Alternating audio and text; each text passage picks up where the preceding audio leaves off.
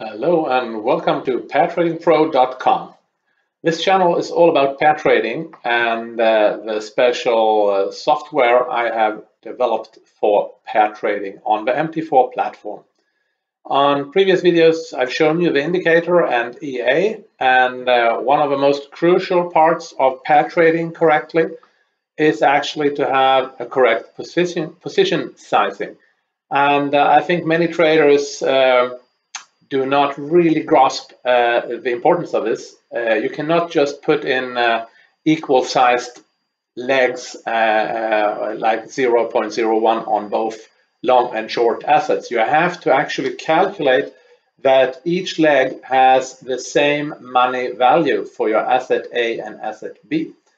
Again, I continue with my example of the German DAX 30 versus the NASDAQ 100. So how do you calculate this equal money value?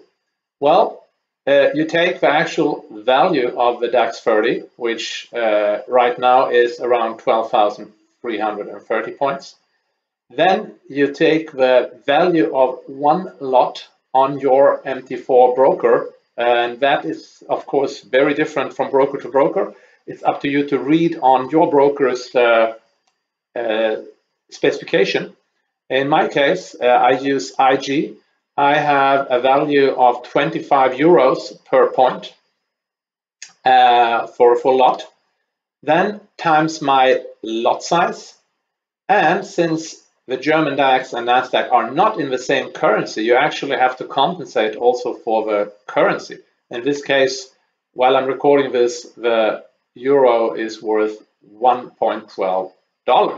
So that's my one side of the trade, and I want that to be equal of the value of a NASDAQ, which now is around 99.43, times value of one lot, which on my broker is as high as 100 USD, times X. X stands for the unknown. I want to find out if I trade 0.01 German DAX, what do I have to trade on NASDAQ for those two to be equal?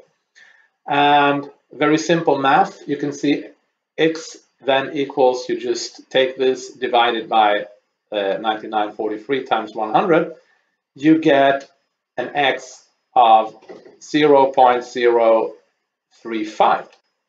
And those of you familiar with MT4 trading know that this is too small a position size. You cannot trade smaller than 0.01.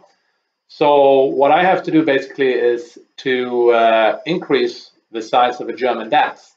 So if I go up to 0.03, then it should be a very good hedge.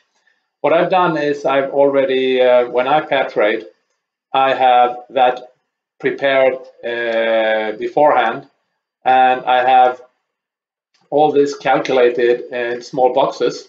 So here you have, for instance, the DAX 30, as I referred to you, compared to the NASDAQ. Here is the value of a DAX, 25 euros, $100. And then I can just enter on the yellow field 0.03. If I put in 0.01, what happens? You see it's too small. So I have to actually go up. Excel is very useful for this. And then I see I have a perfectly hedged position. It's not always like that. Sometimes there is a little 0.1 or 0.2, and you have to decide for yourself if that's okay for you. But this is an excellent hedged position. You can see here further down, I'm trading in Swedish kronas, that the value of these two legs is almost identical. So make sure that when you trade, you actually trade the same value, because then you are hedged. So if there is a sudden drop, let's say both stock indices plummet with 2% due to some news event, as long as you're perfectly hedged, it will not hurt your position. You will be maybe up 200 USD on one and down 200 on the other one. So as long as you have the same money value.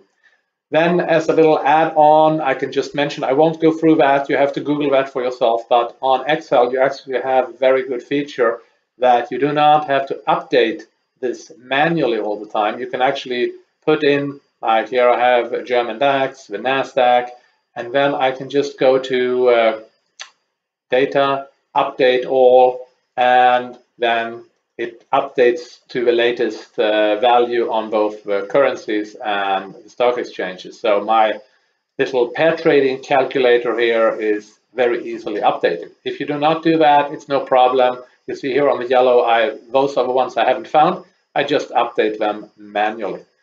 So that was the explanation on balancing the lot size. I cannot stress that enough because it's easily forgotten and it might look complex. It's not that bad.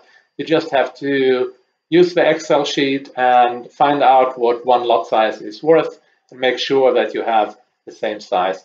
Preferably, as always, try on demo first, make sure that it looks good, that your position is actually hedged. So that was a lot size video. Please come back and look at further pair trading videos where I will explain further the pair trading strategies I use. Thank you. Bye.